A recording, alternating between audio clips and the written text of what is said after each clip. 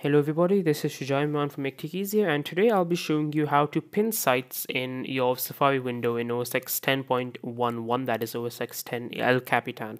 So Apple introduced this feature into Safari in the latest version of OS X, and it's a good feature, well implemented. There is a bit issue with the favicon of the website not displaying properly, but apart from that, it's a really good feature that allows you to pin your sites in front of you in your Safari window if you use Safari, and you can quickly access them and again increase your efficiency while using OS X. So it's quite easy, and Apple hasn't really explained how to do that, but again quite easy, and there is a chance you may have stumbled upon it your own. So you have the tab, like for example, I'll be pinning Make Tech Easy website in my Safari. What you simply need to do is just click on this tab and drag it to the left, and you'll see a small M has become. You can see a small M has also appeared in the under the red close button. Just release it, and that's all. The Make Tech Easy is now pinned to my Safari window.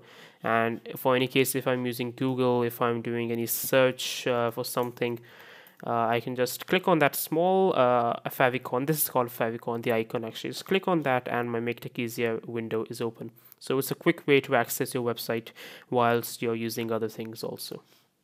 So again, quite easy.